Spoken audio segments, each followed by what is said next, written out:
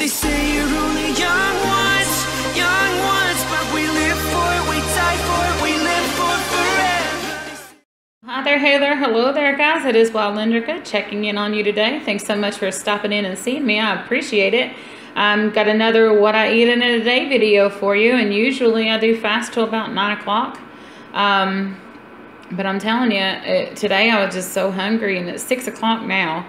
I get off work around 9, so I plan on eating then. But I decided to have some of my broccoli salad that I made the other day, or not the other day, actually yesterday, with bacon, cheese, green onion, broccoli, mayonnaise, and trivia, salt and pepper. So, yeah, I'm going to go ahead and just eat this, and there's not very much there, and it looks like there's a lot because I spread it out, but it's about a half a cup, actually. It's not very much at all, but I'm going to go ahead and eat this now, and I'll check in with you guys a little bit later when I have my next actual meal, and we're going to be doing some steaks in the air fryer. So excited about that one. I'll talk to you guys in a bit. Bye. Well, hey guys, I'm checking in with you for my last and only meal of today. I may finish it off with some peanut butter later. I know I say that and then I never do show it, but probably going to. And what I have here is I do have an 8-ounce. This is a chuck eye steak, and if you've never heard of a chuck eye steak, it is very similar to the ribeye, except it's up one rib back, so it's not as completely tender as a ribeye, but it's pert near close. So anyway, and what I did here is I did cook that in the air fryer, and I did top it off with a tablespoon of butter.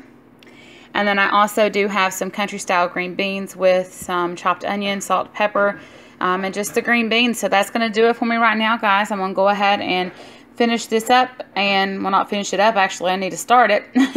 And I'll check in with you guys a little bit later. Bye guys. So I told you that I would check in with you if I had anything else, and I decided to go ahead and round my night out. It doesn't look very appealing, but it is 1 ounce of cream cheese, 1 tablespoon of the all-natural stir organic peanut butter, 2 tablespoons of heavy whipping cream, and then I have 2 squares of the Sam's Choice Swiss dark chocolate that I saw, or that I showed you guys, where 3 of the squares is 1 carb, 190 calories, so I'm only doing 2, but I'm just going to dip this, and that is going to be the end of my day.